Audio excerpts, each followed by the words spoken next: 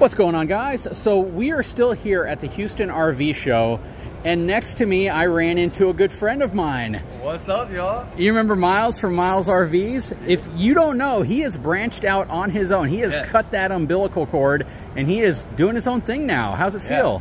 It feels amazing. So this was a long time coming. I've had a lot of stuff on my mind in the works for the past year. Before I was at a dealership working specifically with only the brands that were at the dealership that I worked at. So I have now, like he said, cut that umbilical cord and am now free to show any RVs out here, which is what we're doing now, taking a look at a Durango Gold product out here that I've never had access to before and I'm really excited about because there are a lot of cool things to look at here. Yeah, and this is a mid-bunk, so you guys know I have a huge thing for mid-bunks, and this is going to be something that's really special because when we were shopping for a new mid-bunk, or I guess when I was collaborating with Coachman to build a new mid-bunk, I got a lot of comments from folks that said this should be a brand we look at. But you know what? Before we kick the video off, I got to do the thing I always do. We got to look at the numbers. Absolutely. Yep. Hang tight, guys. I'll be right back.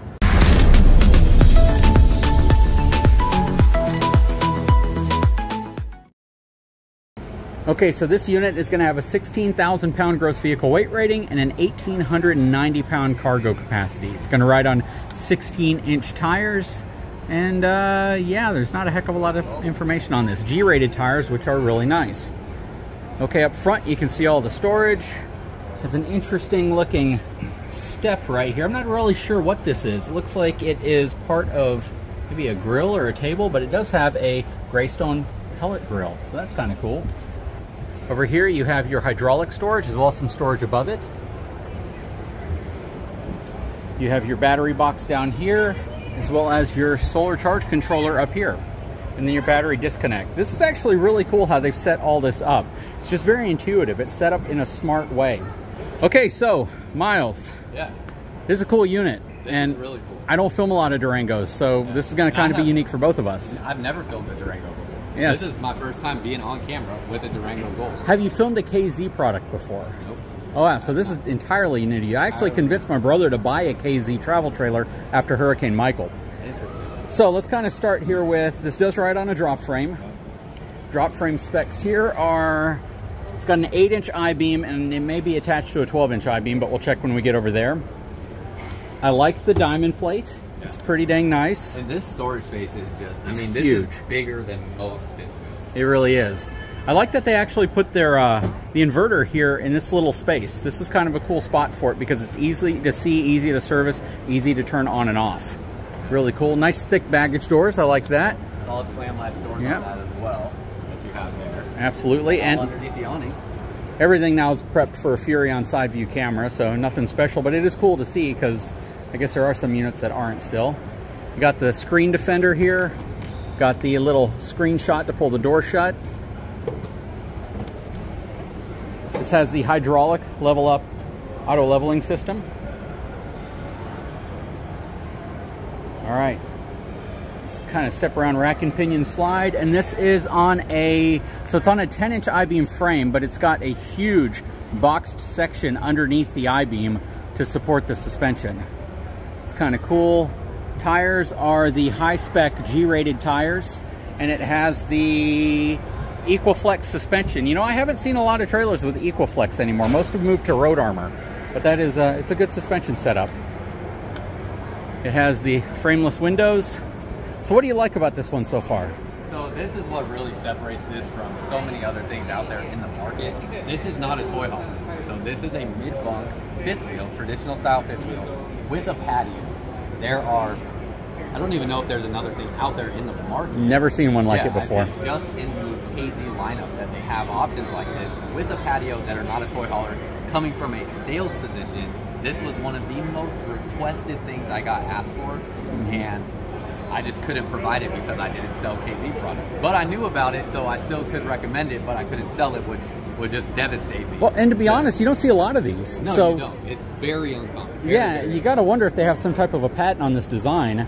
But check this out. So you have that whole toy hauler back patio feel in a rear living room mid-bunk fifth wheel. It's literally everything that you get in a patio setup on a toy hauler. Yep. It's just a traditional fifth wheel. And it does have a sliding glass door here So that is going to give you that, you know, protection from the climate and stuff. If you want to keep this patio open, you don't have to close this up necessarily to protect yourself from the elements, things like that. And it still gives you plenty of living space, and this basically just extends your living space to the outside. Yep, and you have an awning above it as well, and it's wired for a Furrion wireless backup camera. So what's missing though is a giant sofa at the end. So typically rear living room, you're going to have a giant sofa that folds out into almost like a king-size bed. In this case, you're going to have two recliners. Two independent recliners, so you kind of move these around however you best see fit. Still get the pull-out sofa, but they do position this directly across from your TV. Yep. So that's a little bit of an interesting take, because like JD said there, you usually have the recliners on that wall, and now you're getting a different setup with that. So maybe not your most ideal, comfortable seating position in front of the TV, but that is a little exchange that you get for having the patio. And you know, the other side that kind of makes this nice is, I mean, I think all of us at some point have fallen asleep on a recliner. So you could still technically sleep on these things. But oftentimes when there's a big sofa back here, you have one tall person that's roughly 6'3" that likes to lay across the whole thing, and it becomes a one-person sofa. So with this type of setup, it actually gives you the flexibility of knowing that you're always going to have seating for two. That's a good point. I wouldn't have even thought about that. Because you're the guy that wants the whole sofa. Exactly, exactly. Great point. Solid surface countertops. I like how they also made the little indentation here. Typically you see the covers with a hole in the center that you pull out, but it looks like they actually indented the Corian here so you can actually get it out. Single basin versus dual basin. I prefer the single basin sink. I prefer the dual basin. Yeah, so there's always those different preferences. I think the most perfect situation is when you have like that really big basin here and then the smaller one. That way you get the kind of best of both worlds. But this that's dual basin though. That is. That's dual basin. That is perfect. This would be my preferred choice, honestly. So why? I just like having a big sink. I actually have a dual basin sink at home, and I do not like it. Really? But they're smaller, so it just, I don't know. I like having the bigger space. But so when I cook at night and I make a mess and I know my wife has already washed and put everything away, and now I know I gotta wash my dish, I wash it here and I put it here to dry. Okay. But the sink's huge. But with the single basin, I wash it here and then I put it here, and then everything I wash here gets over here, and so it's gonna be the one thing that keeps us from being friends, man. I know. I guess so. But we can probably agree that the Insignia cooktop that you get here with this oven, definitely one of the best ones that you can get in a fifth wheel, especially just for the sheer size. Totally agree, and I like the fact that Greystone is now stepping up, and they're creating one that's very similar to this, so there's more choices. Yeah, we'll see that in most options out there in the market, something that at least is identical to that or has very close similar versions. Yep, you're absolutely right. Also like the fact that they give you a convection microwave, full-size Insignia convection microwave, and a lot of prep space around the stove. So this is something, I don't know how long Durango's been doing this, but I know that the folks at Alliance kind of prided themselves in giving you all this space around the actual stove, and I love seeing that because, yeah, if you're cooking something, it's nice to have, you know, if I'm battering some fish right here, I can take it and throw it straight on as opposed to battering it over here and throwing it on. So that's really nice. What about cabinetry? Are these soft? They are soft closing and magnetic. I always like to see that. Oh yeah, that's really nice. Really nice quality features to them. They really do. I'm pretty impressed as we go through this. And this Durango Gold that we're in, from what I understand, is their higher tier of quality. So you are in a higher tier of quality from like their Durango line that they also make. MSRP $162,683, which I guarantee the price is a lot lower, and it's probably posted around here somewhere. I think it's on the slide out box outside. All right, you open that door, I'll open this door. Pantry space with motion detection light. Very cool. Entry into your mid-bunk. One of my favorite floor plans is the mid-bunk because it gives you isolation from the master bedroom for the kids. It puts them in a nice area, but it doesn't take up so much room that it becomes kind of a nuisance to have a mid-bunk, which is nice. And then another thing that was really unique, you have a TV already installed in here. This is another rare thing where most mid-bunks do not already come equipped with a TV, so you have that as well. Yep, and I always like it when they put the top bunk up here. I know some manufacturers don't. They just put the little micro love seat here, but the top bunk to me just gives you practical using space that you otherwise wouldn't have if you didn't have this up here. My daughter loves being on the top bunk. Yeah. And the only reason that I feel they don't do this in some models is so you can have the windows, and I would much rather just have the additional usable space over some windows. Absolutely, because you can even store stuff up here. Exactly. Yep, there's a lot of function here. And what a lot of people don't realize, you can take everything out of here. And you can turn this into like an office or a music room or whatever you want to use it for. I've seen that a lot in these mid-bunk models. Yep. All right, nice outlet on the side. Freestanding table. I'm sure the other two chairs will probably be under the bed. Blackout blinds. Anything notable in here you want to talk about? There are also day shades on here. Oh, so this has day-night. Yeah, day and night shades on here. Very nice. And that's pretty much everything in the living area. Has the one control panel here. Nice little coat closet.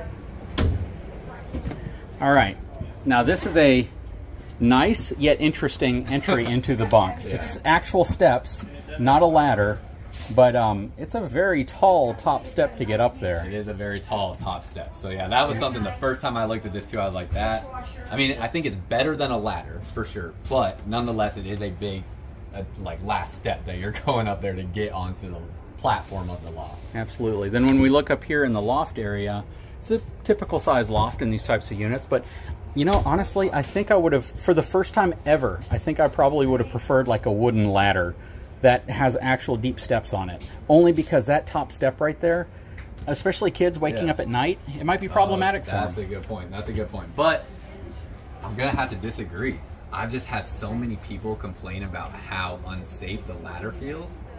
I think they might prefer this. And I've just tried to think through the lens of like what my customers have expressed to me. So I don't know. Y'all let JD know in the comments down below what you think. Yeah, and I'm not talking about the normal ladder with like little round rungs. I'm talking about the one that has actual like steps on it. Okay, yeah. If you have actual steps, then yeah, but that would be only because of this. I feel they could have done something a little different here. Yeah, I agree though. Checking out the bathroom. Nice one-piece shower stall, porcelain foot flush toilet. Got your fantastic fan up top. You don't have a medicine cabinet behind the mirror, but you have these little side cabinets, which are actually pretty nice, and there's a good amount of room in there.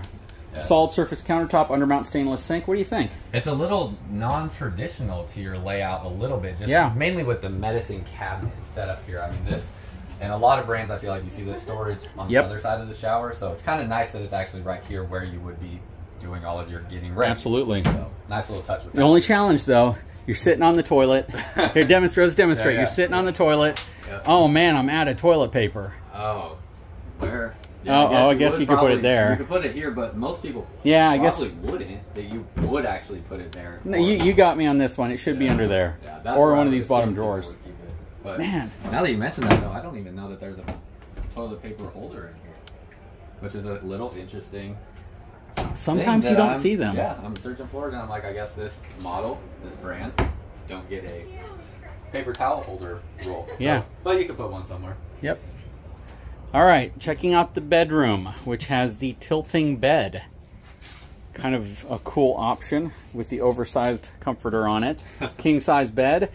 So a lot of manufacturers have moved to this whole, let's put the nightstands way up high. I don't know if I have a scalding hot cup of coffee and I'm watching TV at night that I want to put it way up here. That makes sense. I'm a fan of them still sticking out right here, but I don't like the ones that overlap the bed. Right. Check out the storage there. That's a CPAP holder if I've ever seen one. Absolutely. You know, people always ask me, what's my obsession with CPAP? It's not my obsession. It's the fact that customers look for that. They do. I get that request when I was in sales all the time. People looking for that storage space. Where are they going to put it? Where are you going to plug it in? Things like that in the bedroom. And they've thought about it. And it's always nice to see manufacturers think about that. Yeah, absolutely. Warren style door, whisper quiet AC units. Check this out right here. Very impressive getting a fireplace in the bedroom. Another request I know I get a lot of people asking for. So giving you an electric heat source in the bedroom, also a little bit of ambiance to your feel in the bedroom as well. But definitely a very practical electrical heat source that you get. I think there's a certain amount of safety people also associate with these versus having their furnace running at night. Oh, yeah. You know, absolutely. Yeah, just to be able to use it, close the door, hot air coming out. Yeah. Absolutely. So, yeah. That's a great cool additional feature you get that you don't see all that often in fifth wheels. It's few and far between. Nice storage here. Little laundry storage right there. And we have a ton of storage up here, actually. Interesting shelf system. I'm going to open this up so he can bask in the glory of this front closet. Yeah, it's interesting. You have kind of this divider wall here, so it is kind of tiered off. This is where washer dryer will go. So chairs here for the dining table. Take these rods out, washer dryer. You can get a stackable washer and dryer in this space, and you know, have those capabilities to do extended camping or full-time camping if that's what you're looking to do. Very, very cool. All right, I think that'll wrap it up for this unit. We're not going to spend too much time looking at the other half of this unit, but what do you think overall? I think this is a really, really neat option for people looking for that patio in a traditional style fifth wheel.